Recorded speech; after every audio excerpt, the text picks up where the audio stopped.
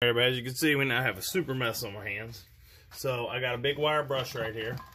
I don't know if you can see the other part here. Look, I got most of that cleaned off, and then we're gonna have to clean it and scrub it and get all the debris that got in there out, all the RTV. So what I got here is, I took this guy first and did a lot of hand on that one. So I think I was gonna do here, but this will take forever. You want at least one a wire brush of this size. But I'm gonna show you what I switched to, and hopefully you have one of these. If not, maybe you want to get one. This is a wire brush. You put it in the end of your drill. Okay, and this will save you. Put some googles on so you don't get the crap in your eyes or flame. This is gonna save you, because look. Let me move some of the stuff out of my way. I got a mess here, guys. It's a total disaster. So again, watch this. Decide you want to take it on still. Go for it. You know what? Pay the $500. That's a lot of money, I know. If I wasn't doing a video, I guess it maybe wouldn't be as bad. It wouldn't have took me as long. So maybe this wouldn't be bad. I'd probably be done in a third of the time less. But so, can y'all still see what I'm doing here? Okay. So just come in here, lightly apply this. Work your way through slow. Some of the bigger glues of RTV, you're going to have to hold it over. But what I found is if I hold it here, turn the drill right here, it takes it a better angle the way the spinning goes. So it might move much. Make sure you have a few batteries for your drills, because you're going to burn it up like this. You're going to go right through them. Like I said, where it's thick there, you have to come in and do.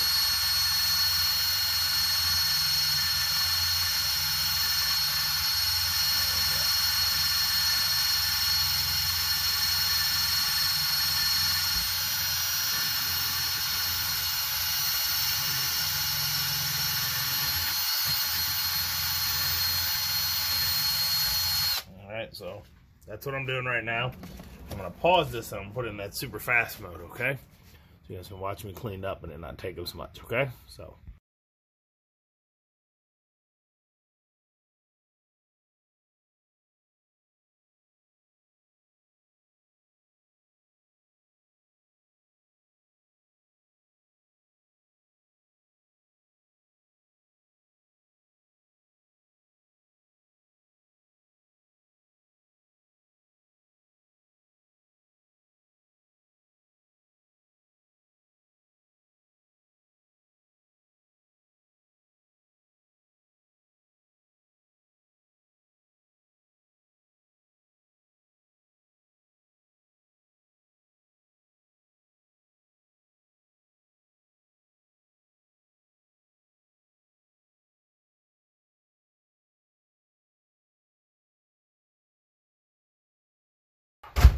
Hey everybody, so we got it done. You know, see the hyperlapse, so you can watch me do it faster and not have to watch. I don't know how long it took, a few minutes, 10, 15 minutes.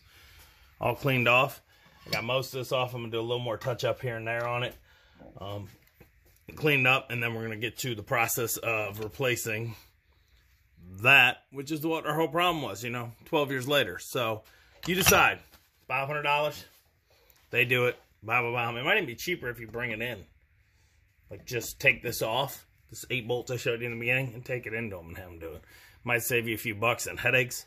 But if you're like me and you're stupid, you're like, well, I got the stuff. I can do it myself, which I can do. But man, it was a lot of stupid stuff. Maybe if I did this all day, because I do know how to work on stuff, if like my job was this, it wouldn't take that long. Boom, boom, boom. You know the order. Have the area. You'd have the thing up in there. You'd be good. So that's why they can do it for a little less. All right? So, that's it. I'll be back in a little while. I'm going to tug away on that a little more, clean up some of my mess, double check. I'm going to print out a diagram to make sure I put everything back. I know pretty much everything, but there is a keyway, which if y'all saw fell out, it's a little keyway. And it's under this mess now. Maybe I'll put it in here. Hold on.